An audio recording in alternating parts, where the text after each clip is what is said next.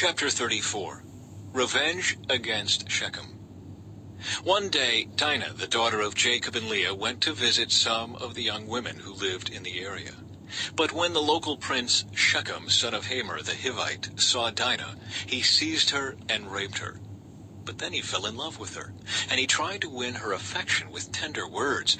He said to his father Hamor, "Get me this young girl. I want to marry her." Soon Jacob heard that Shechem had defiled his daughter Dinah.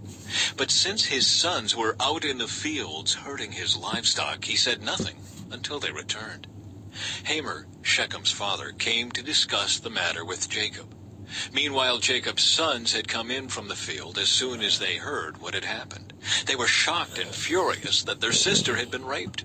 Shechem had done a disgraceful thing against Jacob's family, something that should never be done.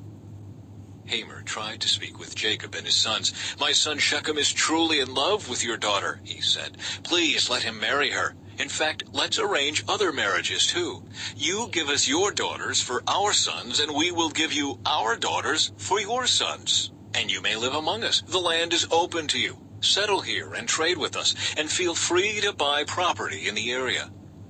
Then Shechem himself spoke to Dinah's father and brothers. "Please be kind to me and let me marry her," he begged. "I will give you whatever you ask. No matter what dowry or gift you demand, I will gladly pay it. Just give me the girl as my wife." But since Shechem had defiled their sister Dinah, Jacob's sons responded deceitfully to Shechem and his father Hamor. They said to them, "We couldn't possibly allow this, because you're not circumcised. It would be a disgrace for our sister to marry a man like you. But here is a solution. If every man among you will be circumcised like we are, then we will give you our daughters and we'll take your daughters for ourselves. We will live among you and become one people. But if you don't agree to be circumcised, we will take her and be on our way." Hamor and his son Shechem agreed to their proposal. Shechem wasted no time in acting on this request, for he wanted Jacob's daughter desperately.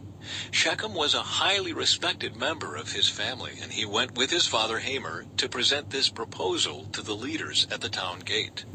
"These men are our friends," they said. "Let's invite them to live here among us and trade freely. Look, the land is large enough to hold them. We can take their daughters as wives and let them marry ours. But they will consider staying here and becoming one people with us only if all of our men are circumcised, just as they are. But if we do this, all their livestock and possessions will eventually be ours. Come, let's agree to their terms and let them settle here among us." So all the men in the town council agreed with Hamor and Shechem, and every male in the town was circumcised.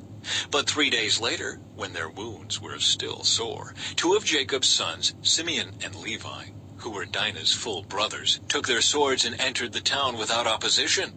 Then they slaughtered every male there, including Hamor and his son Shechem.